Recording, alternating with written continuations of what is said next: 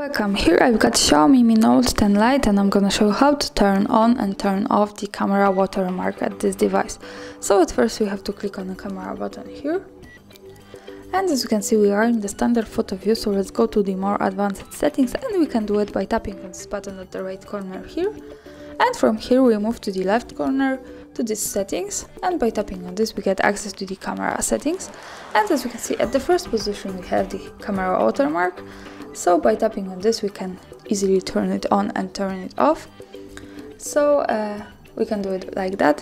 This is the device watermark, so by tapping on this we can turn it on and turn it off.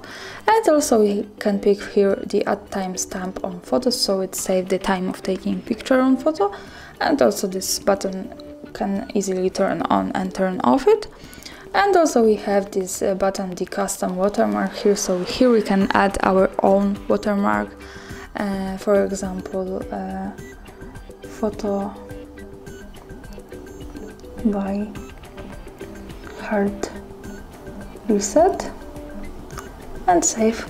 So that's all is for now. Turn it on. So let me show you how it looks like on a picture. And let's go to take a picture, and we go to the preview. And as you can see here we have the watermark of the camera Mi Note 10 Lite with the custom watermark, so photo by HardReset. And in the right corner we have the date and time. So this is how it works. Thanks for watching, subscribe our channel and leave the thumbs up.